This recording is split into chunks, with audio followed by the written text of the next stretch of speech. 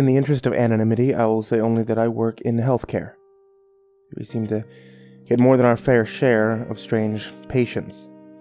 One specifically had been on my mind lately. The girl in question, a recent admission, had a story disturbing enough to run through the interdepartment grapevine fairly often. Tired of hearing the same gossip repeated endlessly, I pulled and read her file, intending to debunk the rumors. I wish I hadn't. The following is a cleaned-up version of her personal written account. This is all a misunderstanding. Honestly, I'm fine. I am not the problem. There's someone else out there responsible for this. They're doing this to torture me. I shouldn't even be here. I've had some issues with my body image. That much is true. I was actually failing yet another diet when this first happened. We were out celebrating Becky's promotion. The 5 of us were at dinner. It was a really nice restaurant, but I can't remember which. And my diet willpower was running on empty. We'd all had a glass or 2 of wine, and by the time my salad came, I'd resolved to eat only half of it. And only that much so as to not cause any scene on Becky's night. The girls pestered me whenever I refused to eat. Still, I couldn't help but think that it was no coincidence that the skinniest out of all 5 of us was the first to get promoted. We'd all graduated more than a year ago, and the real world was like a slap in the face. None of us were really where we wanted to be, except Becky, of course. Hunger filled me with constant pain, and hating myself for it stressed me out to the limit. So when the waiter put cheese on my salad, I didn't stop him.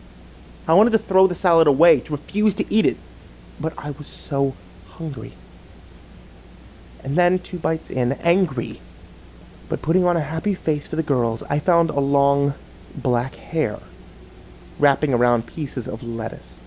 It immediately disgusted me, and I'd almost eaten it without realizing it. We got our meals for free, and the girls didn't even bother me when I couldn't bring myself to eat it. The hair had knocked out my hunger completely. I was on cloud 9 for the next day or 2. I wasn't hungry. I wasn't stressed. It was amazing. I thought I'd stumbled onto some great new form of self-control. But the girls thought otherwise, or maybe just Becky. See, I was at lunch with Andrea when the hunger began to reach a breaking point again. Depleted, sad. I gave in and ordered a large salad. Andrea smiled and said something about being there for me if I needed to talk. I bet she was in on it. In my memories, her smile seems vaguely sinister and mocking, as if she was anticipating what was happening next. I found a fingernail in my salad, a fake red fingernail. Those things are disgusting. There's so many germs under fake nails. I know. Lunch was free again, but I couldn't bring myself to eat. The shock and disgust had again knocked out my hunger completely. Part of me was relieved and empowered. I was going on 2 weeks without eating, and this whole disgust thing was really helping me lose weight. But I'm not crazy or stupid. I know that you have to eat sometimes. Another day or 2 passed, and I ordered a chicken salad while at brunch with Becky. She kept gloating on and on about her new job, about how her boss was vaguely hitting on her. I hated her so much. Secretly. Even if outwardly I was happy for her. I was mainly focused on my salad, though. It was sweet relief. Finally eating. Until I bit down on something hard and squishy. I spit it out quickly, and I remember Becky's exact words. "Oh my God, is that a toe?" I remember staring at the thing as it sat on my napkin. It was mushed, ground up, red, and cooked a little, but a bone clearly stuck out of it. The entire place shut down temporarily after that, but nobody could figure out where the toe had come from. Obviously, none of the employees were missing it, but Becky basked in the attention from the scandal. She even got on local television, even though it was my salad that had the toe in it. It's a travesty. People can get seriously sick if they accidentally eat things like that, she said to the reporter. I was starting to wonder whether she had something to do with it. See, the shock overwhelmed me, depleting my hunger for a little under a day, but my relief and enjoyment was short. I knew I had to start eating again sooner rather than later. Not up for any more of Becky's sick pranks, I decided to scope out the vending machines at the mall. I hated myself so much right about then, staring at candy bars and feeling weak, But I had to eat. And I had no willpower left. Chocolate would make everything right. I bit into the thing. So amazing. Sweet, sweet chocolate. It was only 2 bites in when I saw something poking out between the wrapper and the candy bar. Halfway down, pulling the wrapper back, I couldn't help but hurl it onto the floor as I puked up what I'd eaten. Pressing between the wrapper and chocolate was what was unmistakably a flap of skin. Had it been sliced off somebody? Traces of blood still... God. But how the hell had Becky done it? How had she known? I was so full on terror and anger then, even if a tiny part of me had been relieved to throw up the 2 bites that I'd taken. Tortured but still fighting off my own urge to not eat, I ordered a slice of pizza at the food court. It came with a large bubble in the crust.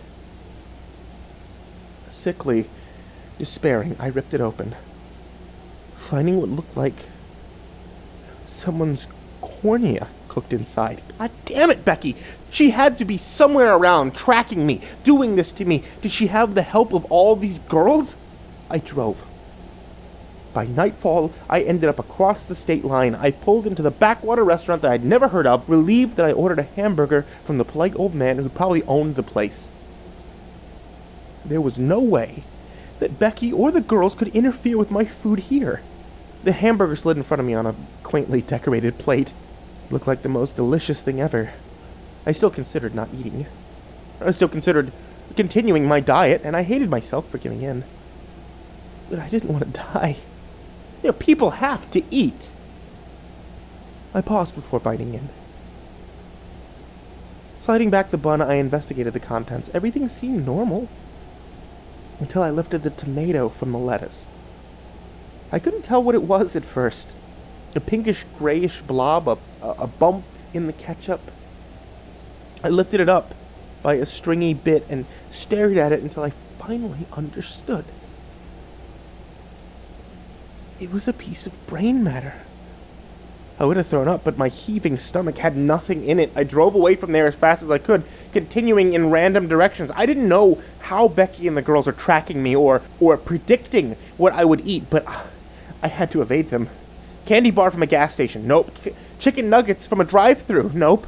I still don't know how they did it. I even begged a younger kid to make me a sub from start to finish, watching the entire process, making sure nothing was in it. He handed it to me. I opened it up and... oh God, I still remember his expression of confusion and horror as I screamed, but a strange calm came after that. 3 weeks. 3 weeks without eating. 4? I knew I would die if I didn't eat. I had this strange thought. I had this idea of a place they couldn't predict, couldn't make disgusting and inedible. I found it.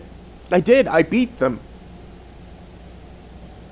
I found the most delicious salad, and I ate it, desperately, gorging, knowing that I was finally saved. But I'll be honest, that wasn't what I expected to find the first time. It makes sense now, though. When I cracked his skull open with that pipe, I almost couldn't believe it. He fell, and chicken salad spattered across the pavement. Supple green lettuce, crunchy and stringy. Strips of chewy chicken, that dressing. The dressing was to die for. I was finding pieces of people in my food no matter where I ate, so the only logical place to find something edible. The only logical place was inside people. We have to feed her intravenously. Normal food terrifies and disgusts her. The whole thing makes me wonder how, in this day and age, we can still let the media impose unreasonable body images so powerfully on us.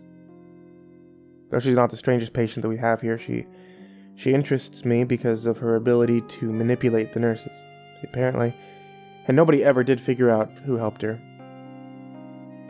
She convinced somebody to sneak body parts into her food the first few times we tried to feed her. At least, that's the only explanation for those incidents that makes sense. Read some more files. And They continue to disturb me.